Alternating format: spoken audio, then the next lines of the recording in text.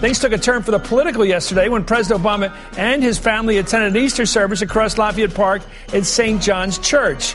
The pastor, Dr. Luis Leon, called out some on the religious right who he says are standing in the way of progress. Quote, "It drives me crazy when the captains of the religious right are always calling people back, for blacks to be back in the back of the bus, for women to be back in the kitchen, for gays to be in the closet, and for immigrants to be on their side of the border."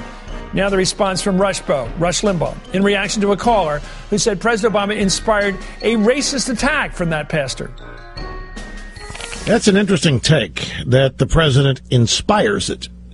Inspires racism. It may well be the case. So Obama's presence inspires this guy to go all divisive, all racist, and start jamming on the Republicans for wanting blacks at the back of the bus and women back in the kitchen, when he can't name a single person who does.